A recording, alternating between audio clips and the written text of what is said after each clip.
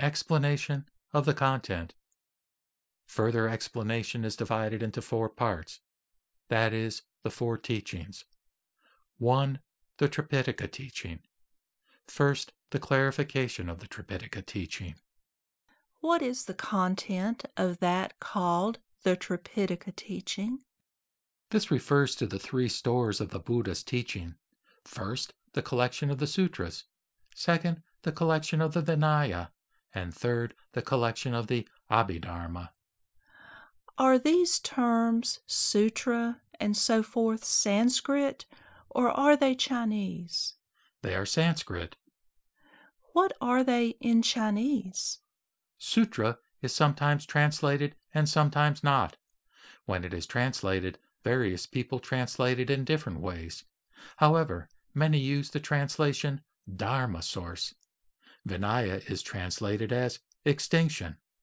Abhidharma is translated as incomparable Dharma. For what reason are the translations Dharma source and so forth used? A sutra is called a Dharma source because it is a source of verbal teachings concerning the world-transcending good Dharma. In the Vinaya, the Buddha expounds on the intentional and spontaneous precepts and how to extinguish evil physical and verbal activity. Therefore, it is translated as extinction. In Abhidharma, the meaning of the Dharma is analyzed by the Noble One's wisdom, which is incomparable in this world. Therefore, it is translated as incomparable Dharma. Which sutras and treatises are the Dharma source in the Tripitaka teaching? Here, the fourfold Agama is the Dharma source.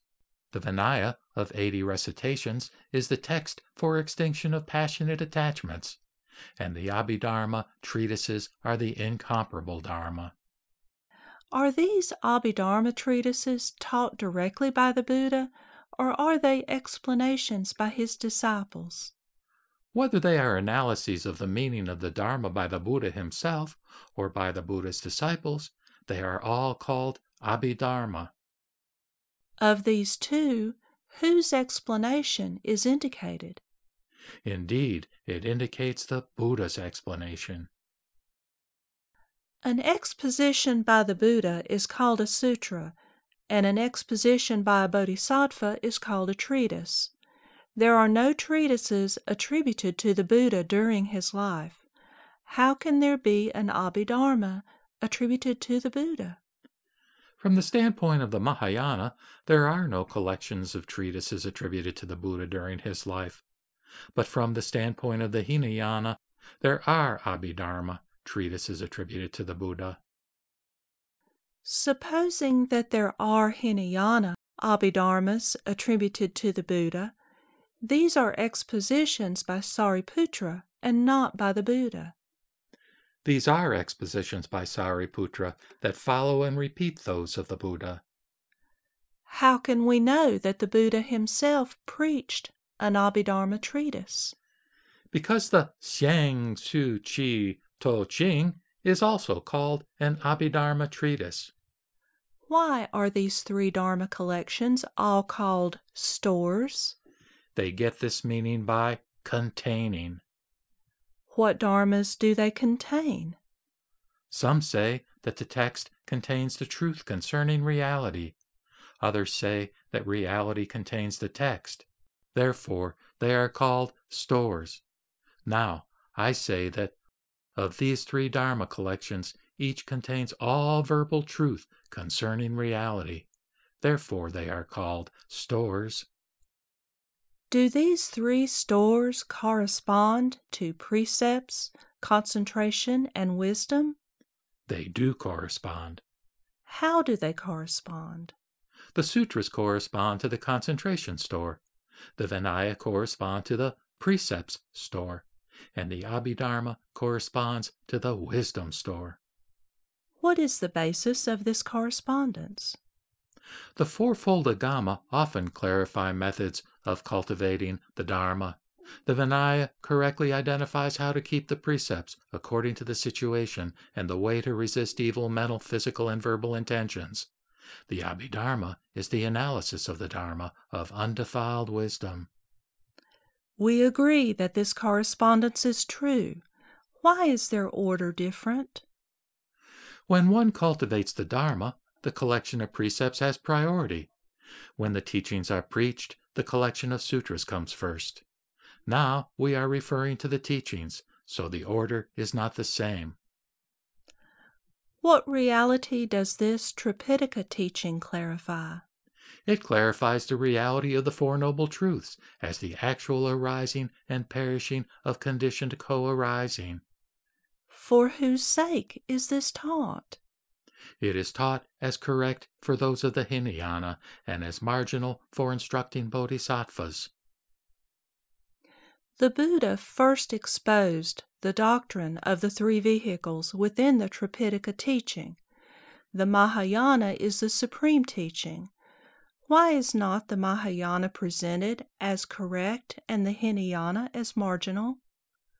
At the Deer Park, the Buddha first preached the sermon on the Four Noble Truths. 5 men, Ajnata, Kaundinya, and so forth, perceived the truth and realized the path, and 80,000 divine beings attained pure insight into the truth. However, since this was the attainment of the Hinayana path, there was not yet any attainment of the Mahayana. So the Hinayana was taught as correct, and the Mahayana as marginal. Who are the Hinayanists, and who are the Mahayanists? The Shravakas and Pratyeka Buddhas are the Hinayanists. The Bodhisattvas are the Mahayanists. Why are they called Sravakas, or voice-hearers? They hear the Buddha's voice as he teaches. Therefore they are called voice-hearers. There are many types of teaching taught by the Buddha's voice. Which verbal teaching do they hear?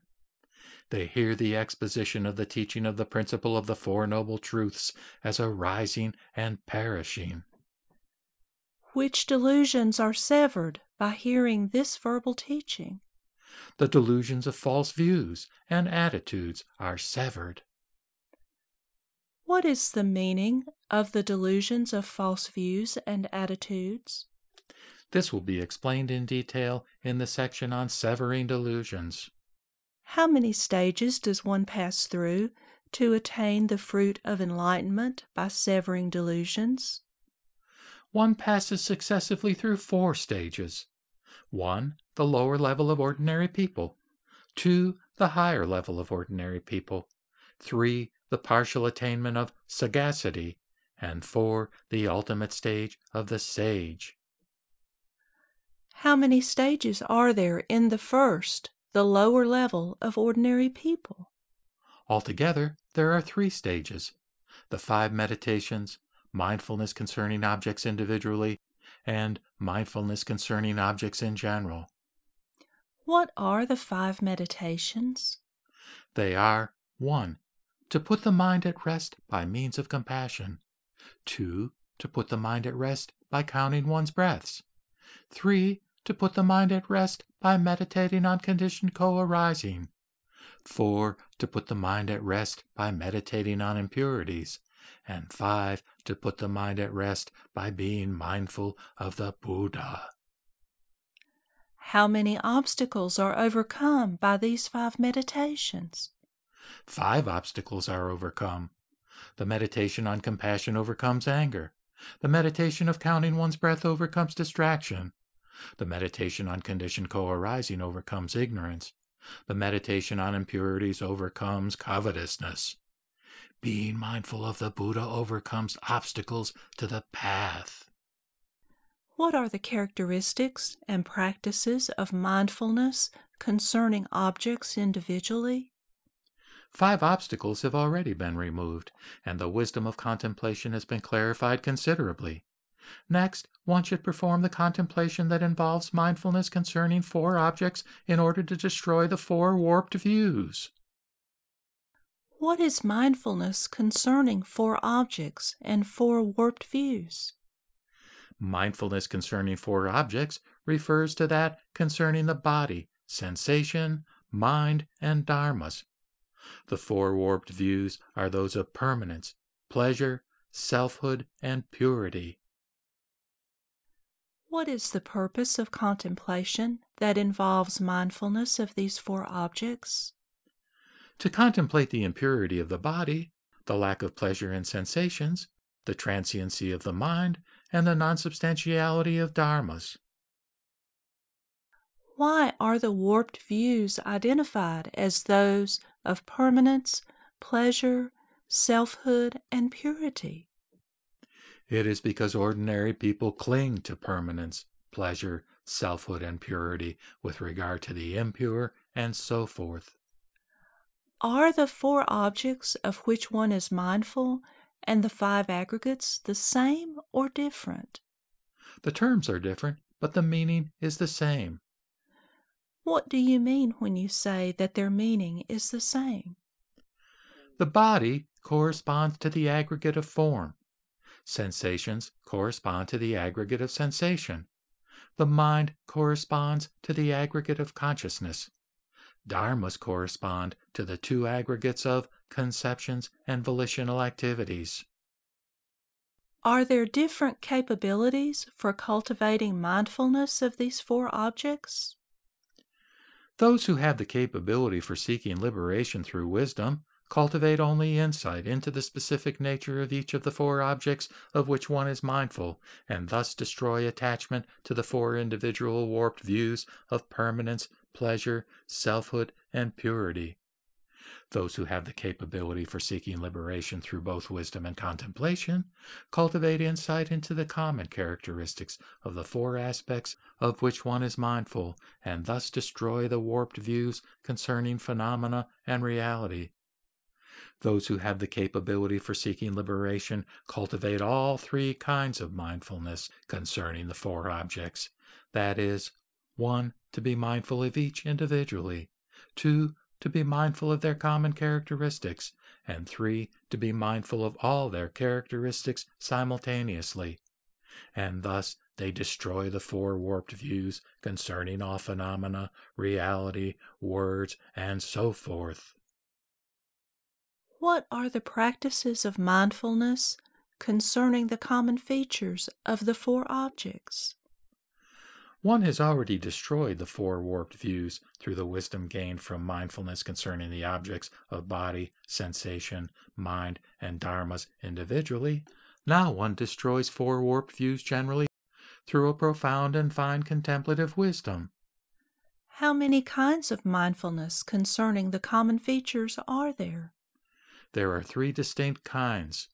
1. General contemplation of the objects in general.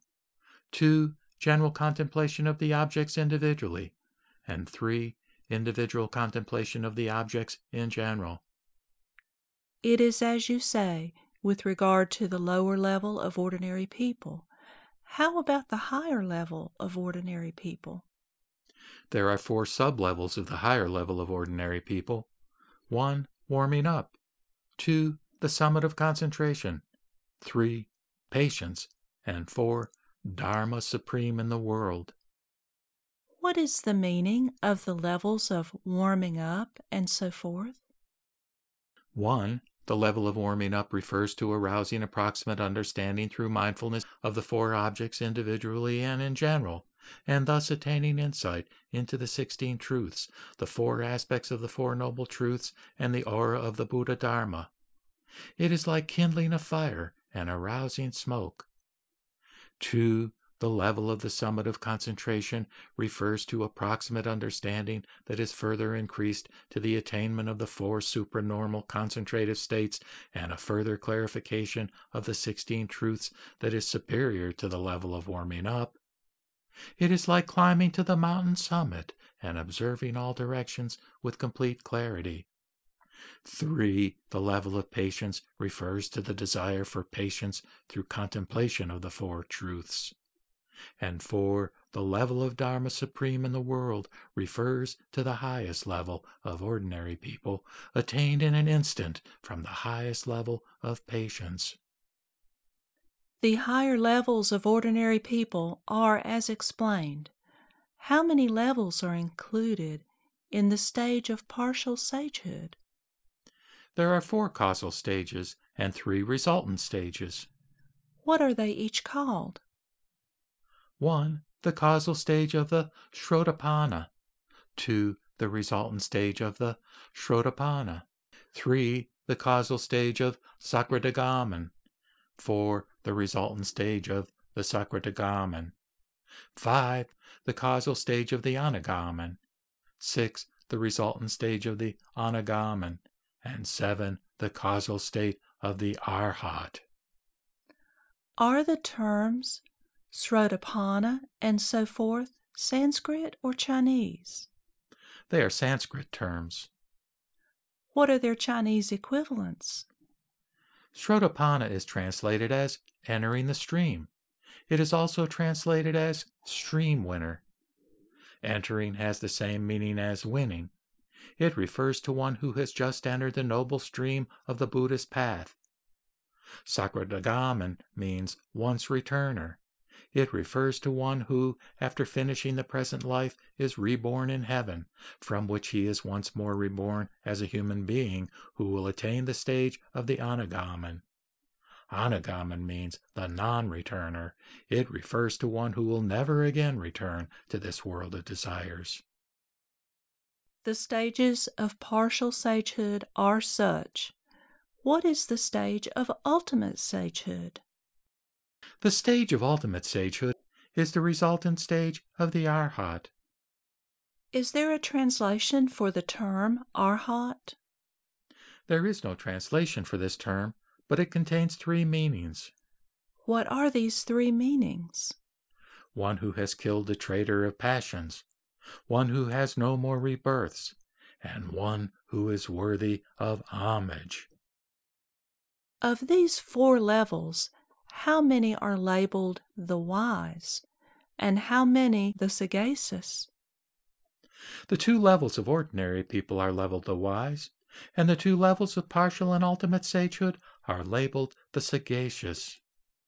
What do you mean by labeling these the wise and the sagacious? The wise is close to the sagacious, therefore it is called wise. One is able to conquer the delusions of wrong views and concepts by means of approximate understanding. One arouses true understanding by means of this approximate understanding, and therefore it is called close to sagacity. Sagacity means correct.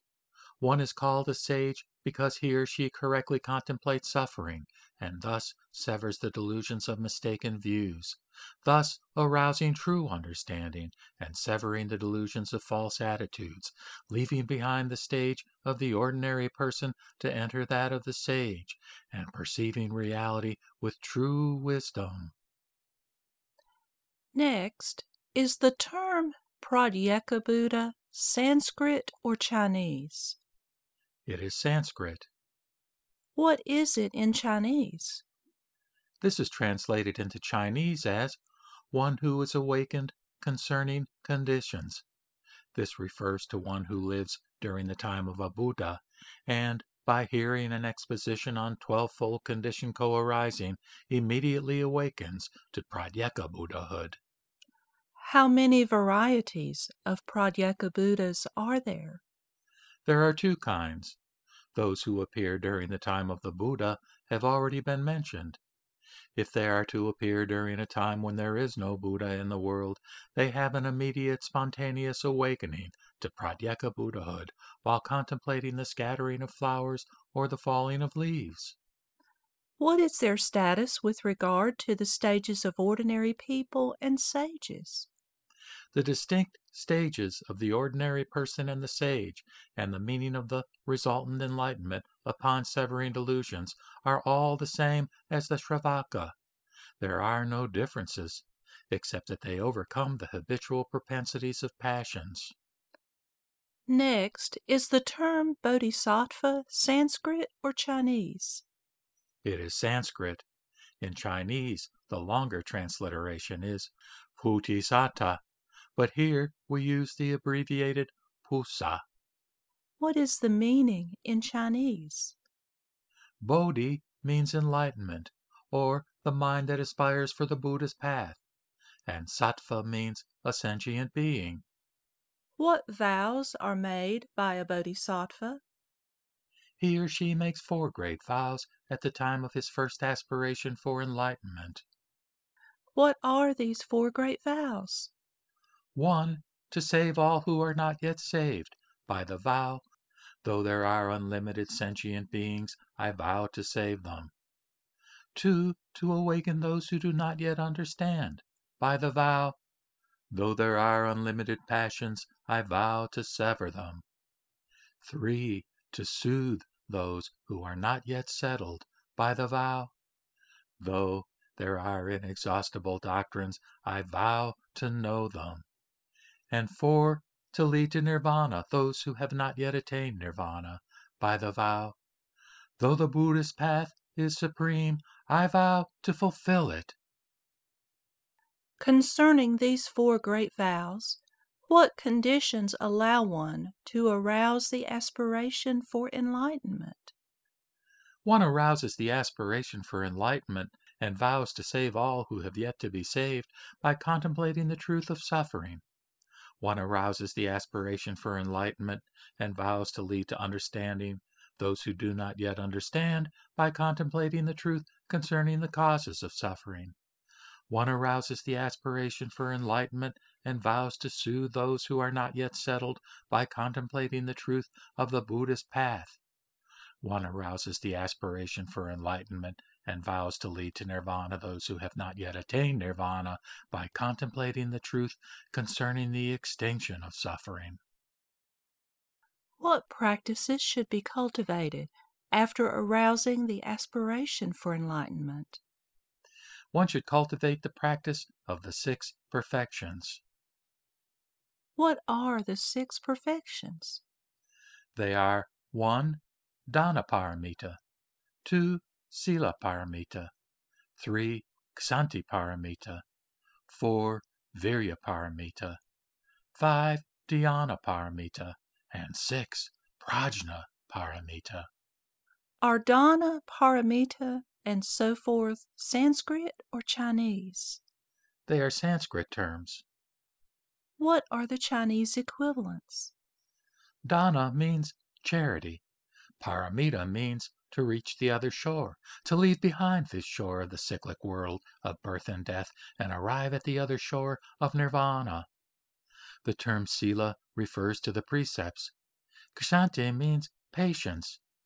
Virya means diligence. Dhyana means putting an end to evil delusions through meditation. And prajna means wisdom. What obstacles are overcome through the perfections of charity and so forth? Covetousness is overcome through the perfection of charity. The breaking of precepts is overcome through the keeping of precepts. Anger is overcome through patience. Slothfulness is overcome through diligence. Distraction and confusion are overcome through meditation, and ignorance is overcome through wisdom. How long must one cultivate these 6 perfections? One must pass through 3 incalculable eons. What is the first incalculable eon and so forth? The first incalculable eon is from the time the Bodhisattva Sakya first met the ancient Buddha Sakyamuni until the time of the Buddha Kanusiken. The second incalculable eon is from the time of the Buddha Siken to the time of the Buddha Dipamkara. The third incalculable eon is from the time of the Buddha Dipamkara to the time of the Buddha Vipasyan. How many Buddhas did this Bodhisattva pay homage to during these 3 incalculable eons?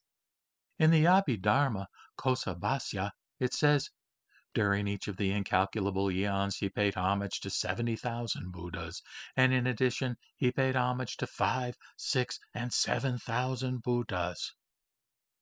What is the meaning of this treatise passage?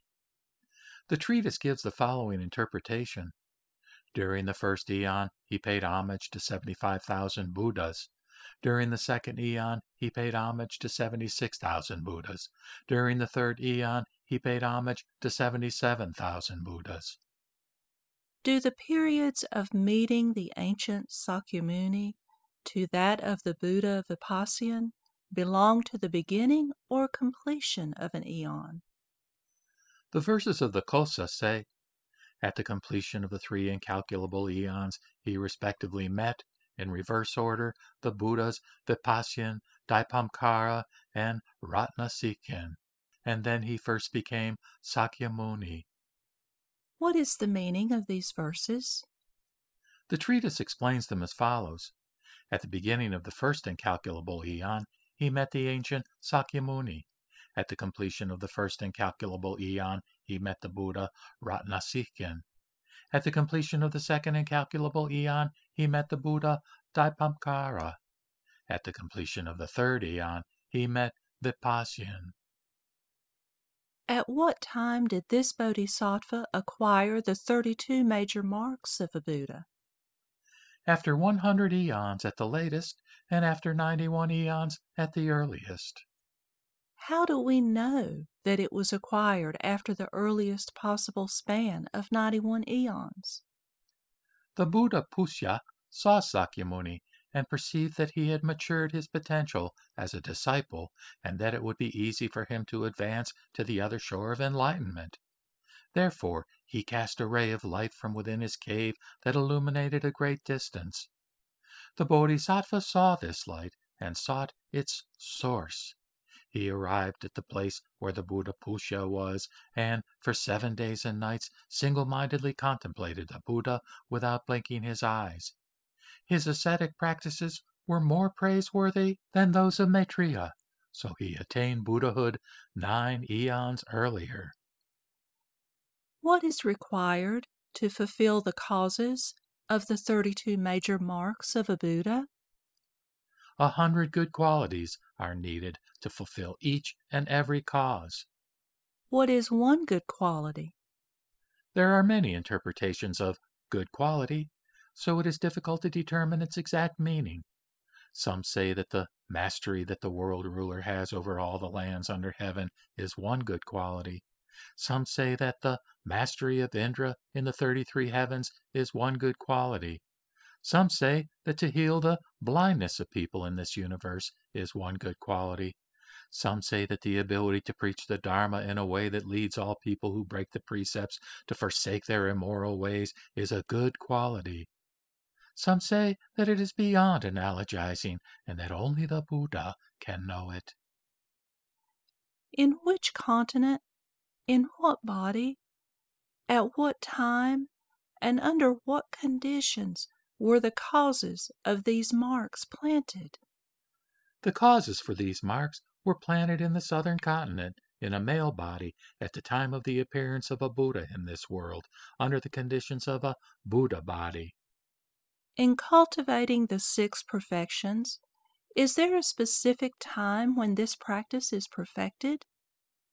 There is a time of perfection when one has no obstacles in giving alms. For example, charity was perfected when King Sivi gave his body to be eaten by a hawk on behalf of a dove. The keeping of the precepts was perfected when King Suddasoma, losing his throne, still wrote a verse praising the moral life and did not indulge in slander. Patience was perfected when the hermit Xanti bore no resentment, as his limbs were severed by King Kali and his body was restored. Diligence was perfected when Prince Mahachya Gavat entered the sea to search for a wish-fulfilling jewel for the sake of all the people. He finally obtained the jewel from the hair of the Dragon King to help the poor. However, the sea god hid the treasure while he was sleeping. When the prince awoke, he vowed to scoop out the entire ocean with his own body. Indra was moved by this sight, and all the heavenly deities helped him until it was half done. Also, for 7 days, Sakyamuni stood on one foot and praised the Buddha Pusya. Concentration was perfected when a bird built a nest in the hair of the hermit Sankacharya while he was in a concentrative state. He did not emerge from this concentrative state until the chicks could fly away. Wisdom was perfected when the Prime Minister Govinda divided the land of Jambudvipa into 7 parts, which put an end to the bitter fighting between the 7 countries.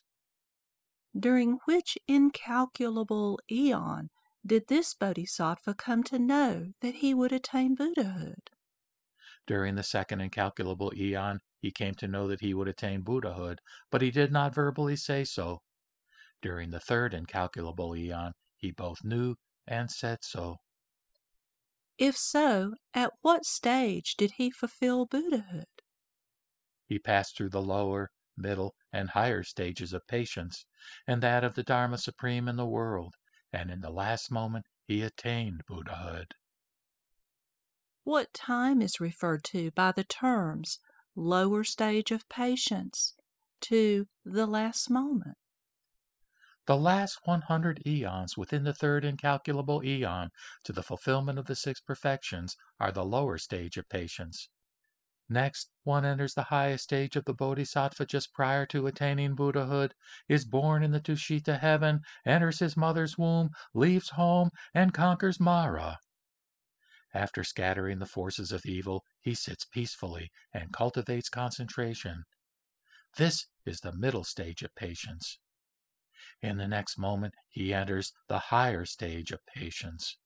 In the next moment, he enters the stage of the Dharma supreme in the world. In the next moment, he attains the fulfillment of Buddhahood. What were his practices at the time of the fulfillment of Buddhahood? He aroused true non-defilement, attained the 34 enlightened mental states by severing the bonds of craving, and fulfilled the Hinayana Buddhahood. The saint of the Himalayas offered some soft grass, and the Tathagata accepted it, sat on it, and fulfilled supreme enlightenment. This fulfillment of the path on a grass seat under a tree is that of the inferior body of transformation. Do you have evidence for the type of bodhisattva that you discuss? The Tachi Tu Lun clarifies that Katyayani Putra established the classification of bodhisattvas of the six perfections of the Tripitaka teachings. This is the evidence. Why do those of the two vehicles sever their bonds in this life and quickly attain the fruit of the path? But bodhisattvas do not yet sever their bonds while traversing from their first aspiration to the stage of conquering evil, and do not attain the fruit of the path quickly. Those of the two vehicles contemplate the Four Noble Truths and 12-fold conditioned co-arising, and thus grow weary of the cycle of birth and death, seek nirvana on their own, and prepare themselves for their own salvation. Therefore, they sever their bonds first and attain the fruit of the path in this life. The Bodhisattva has compassion, and thus puts the benefit of others first, and himself last. For 3 incalculable eons he cultivates the 6 perfections. Therefore, he or she does not attain the fruit quickly. The object of contemplation is not the same for those of the Hinayana and the Mahayana. Is there a difference also in the wisdom that does the contemplating? There are distinctions with regard to the time necessary for cultivating the causes of enlightenment. The Shravaka takes 3 lifetimes during 60 eons. The Pratyeka Buddha takes 4 lifetimes during 100 eons. And the Bodhisattva takes 3 incalculable eons. Nevertheless, they all utilize the wisdom of inferior salvation through the understanding of emptiness by analysis, analyzing all things into the 5 substantial aggregates from which they are composed. Thus, they all conclude with the same one-sided truth. This is explained in detail in the commentary, the Su Jiao Yi, by Qi Yi.